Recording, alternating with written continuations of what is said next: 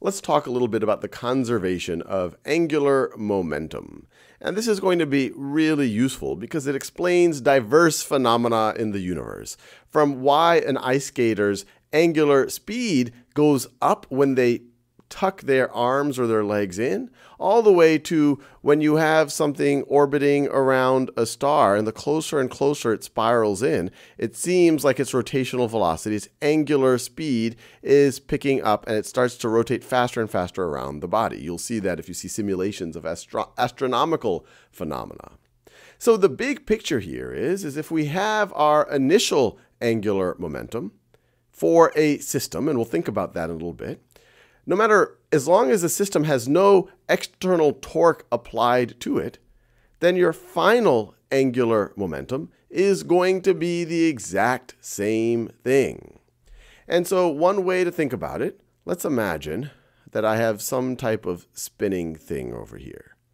I have some type of mass. Let's say it's on a table I'm looking from above, and a point on the outside of this disk is spinning in this direction with a velocity of magnitude v.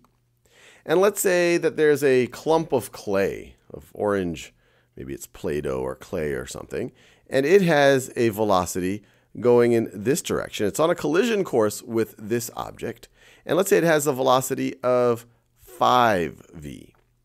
And so if we think about this disk clay clump system, and so you always have to specify what system you are talking about.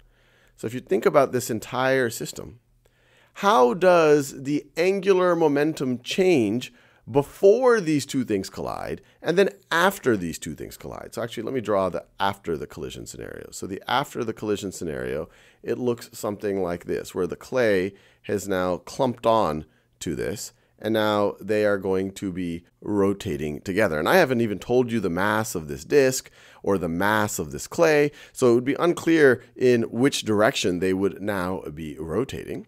But how is the angular momentum going to change from this state, from the initial state, to the final state? Pause this video and try to think about it. Well, you might have guessed. Since we said, look, we have this whole system, and we're not applying any external torque to the system, our angular momentum is going to stay exactly the same. Now, we have to be careful. If I told you the system was just this disk, not the clay clump that's on a collision course with it, then the angular momentum for the disk would change. But why is that? Does that defy the conservation of angular momentum? No, because this clay clump, when it collides, would be providing an external torque to the system if we define the system to just be the disk. But since it's the disk plus the clay clump, and we have no external torque to that combined system, then our angular momentum is not going to change. Now that we can appreciate that angular momentum is constant as long as that there is no net torque applied to the system, let's think about the famous situation where an ice skater's angular speed goes up as they tuck in their arms. And you can do a less graceful version of this on an office chair, where if you sit on the office chair and you begin spinning, this is my office chair, and if you stick your legs out, at first you're going to spin slowly, but then if you tuck your legs in, then you're going to start spinning faster. You're going to have a higher angular speed. Now, why is that? Well, to appreciate that, we can think about the formula for angular momentum. So the formula for angular momentum, L, there's a couple of ways we can, or several ways that we could write that. We could write that as our moment of inertia, I, times our angular speed, times omega. And this might look a little bit foreign at first to you, but it has a complete analog when we're dealing in the linear world. Here we're rotating. In the linear world, we say that linear momentum is equal to mass times velocity. And the reason why we have an analog here is mass can tell you about inertia of an object. How much force do you need to apply to accelerate that object? F equals ma. Well, moment of inertia, you have something similar going on, But instead of thinking about how to just linearly accelerate something, this tells you how hard is it to get angular acceleration. How much torque do you need to apply instead of just how much linear force do you need to apply. And instead of velocity, you have angular speed, and sometimes this is called angular velocity as well. But this by itself, you might say, well, this doesn't help me when I'm tucking in my knees when I'm on an office chair, or the ice skater tucking in her arms.